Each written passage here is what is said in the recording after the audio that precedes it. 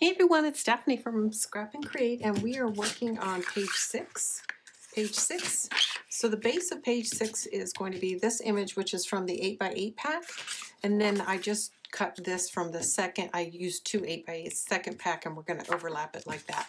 So we have two flats that are 6.5 by 6. You're going to score 1/2 inch on the 6-inch side, and in this case, I'm going to go right to the corner because I'm duplicating the pattern underneath, excuse me.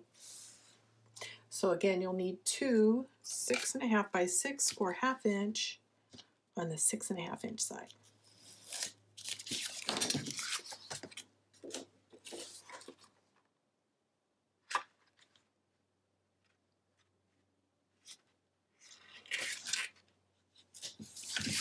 Okay. And then the second one is going to go, I used my corner chomper on the stub setting, which is going to go on the bottom, or it's actually going to wind up being on the top of the flap going up. It's not necessary, I just thought it would look nice. I'm doing some color blocking on this flap. Okay, so that's it. Okay, so this is easy. This is going to go straight down and be the base.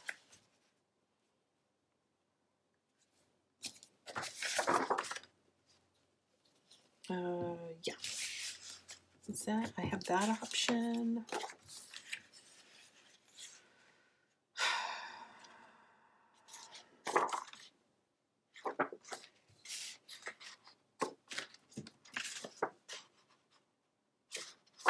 So I can do either one, I guess. You can do this. Nope, it's got to be this way. Okay. Just had to think that through.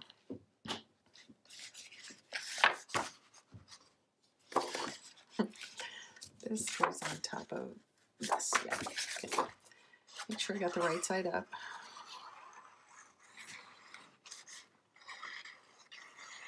And it's the side with the flowers over here, not the wood. And again, this is from the 8x8.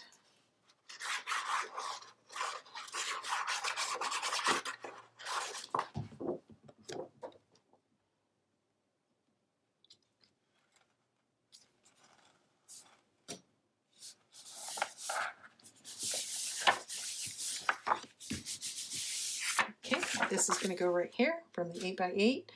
And so you can see that it's extending the pattern.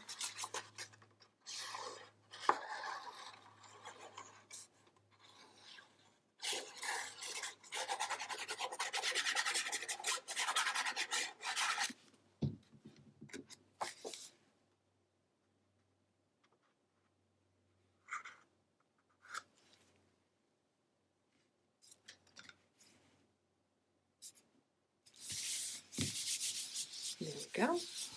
Okay, now this panel is going to go up. I gotta think about this for a second. I'm going to see if I have this trim piece somewhere real quick. I don't think I do. I think I used it someplace else.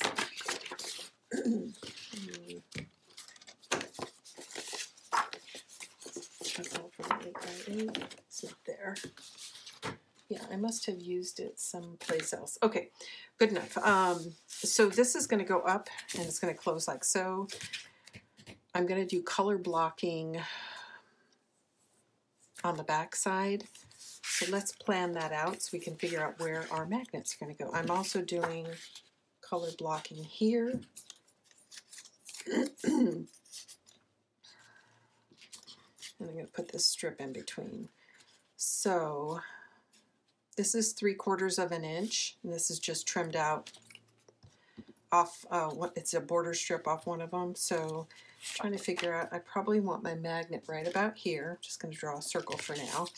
And then on this side, I'm going to color block, and I'm using this pattern and this pattern with this in between. So I've got plenty of space.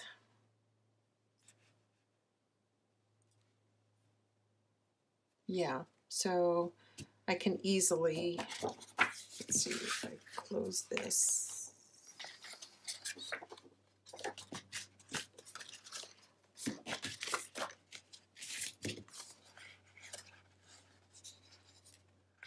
I think if I put my magnet here, I'm going to be okay. So I'll get my tape. But you know what, just to be safe, let's go ahead and create, do the color blocking here. And then for sure we'll know that we are good to go. So this is going to be on top.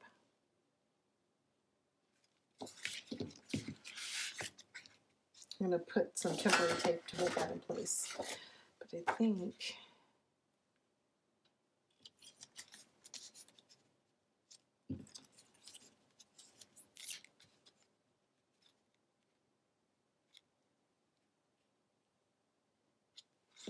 yeah, I think I'm going to be all right.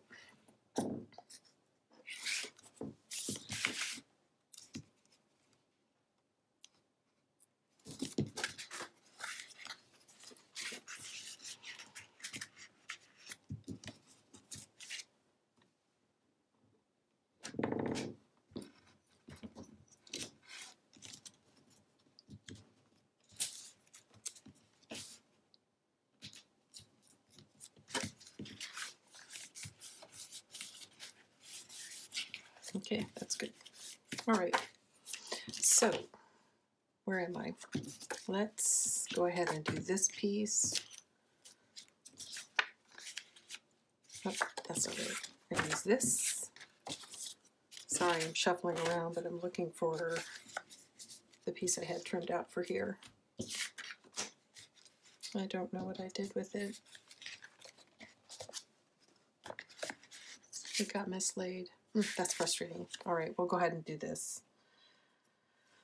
I'll set these aside. This is where we go.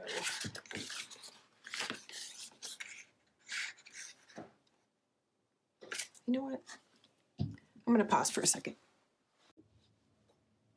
I'm sorry about that. I had to shuffle a bunch of stuff around. I had dropped it on the floor. So let's get back to, and I decided while I was taking that break, I had this 12 by 12, so that's what I'm going to do on the inside rather than doing color blocking on the inside. But I am still going to do some color blocking here. So again, this is 3/4 of an inch wide. Looks like I missed inking one side of it.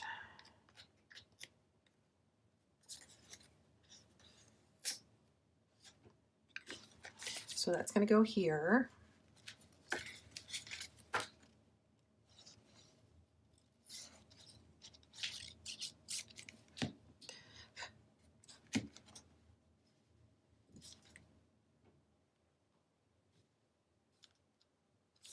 Perfect. That looks beautiful. And then this is a border trim off one of the sheets. I wish I could tell you which one, but I'm not sure. I really am not sure. I think it's from the 8x8, but I'm not positive. So I'm going to put that here, and I just think that breaks it up nice and neat. And then I'm going to continue the rose pattern down here.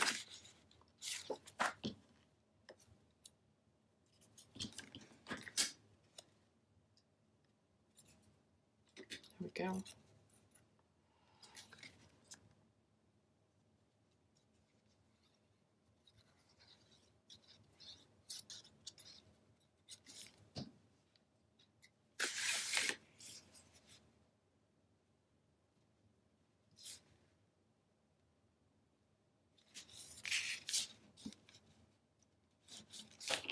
Okay, now we're going to trim this piece to fit.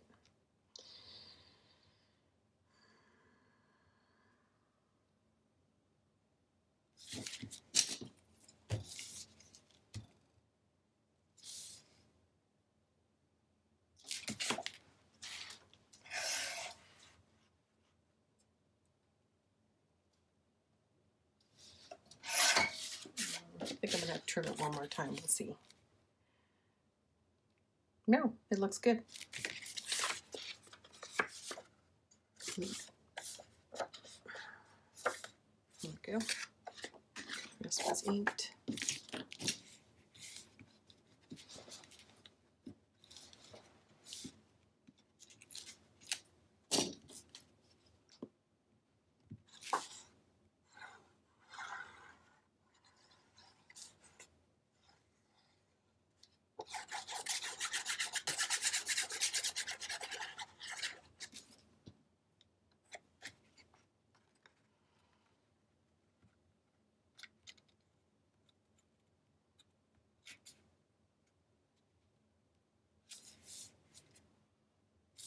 Beautiful.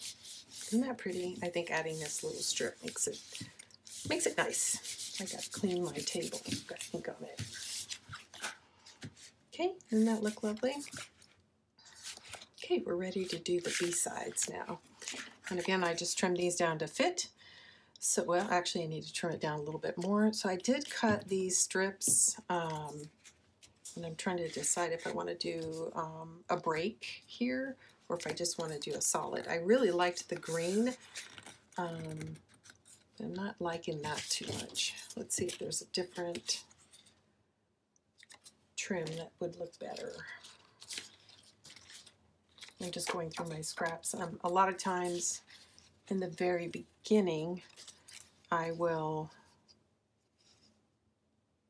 cut the border strips off to preserve them, at least with Stamperia. Here's another one that's kind of pretty. The white in it is just too white. Too white.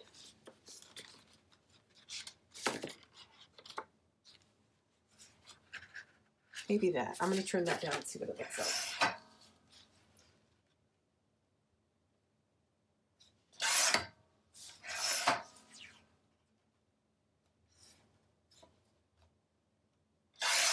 Okay. What do we think? I think it's too much. We've already got this going on, so I don't want to repeat the process. I think I'll just keep this solid and trim some of that off.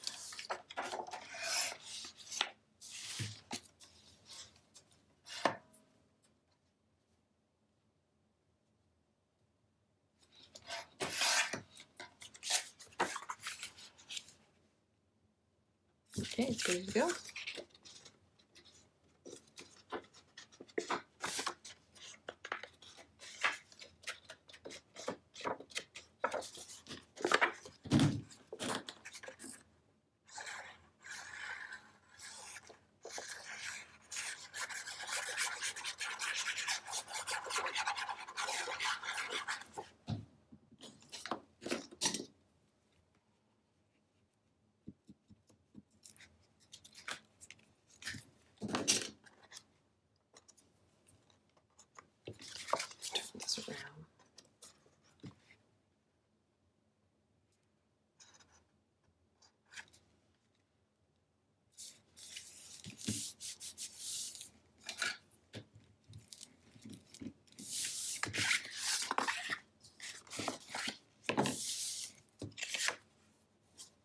Okay, let's figure out our orientation, and then we will chop the corners.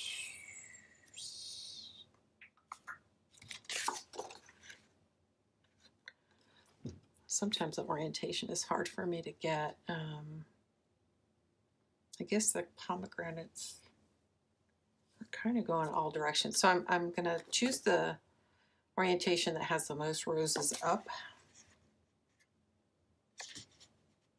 Okay, that's what I'm going to do.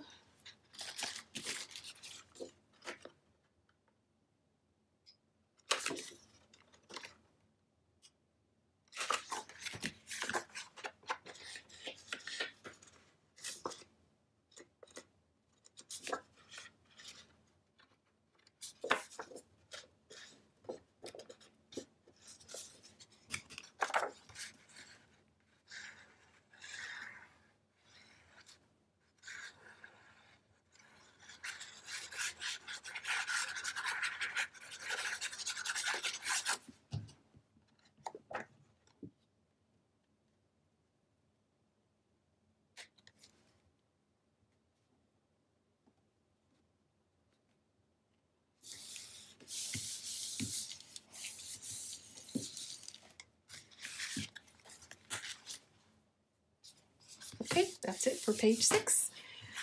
Thanks everybody for hanging in there with me. Okay, next up, page 7.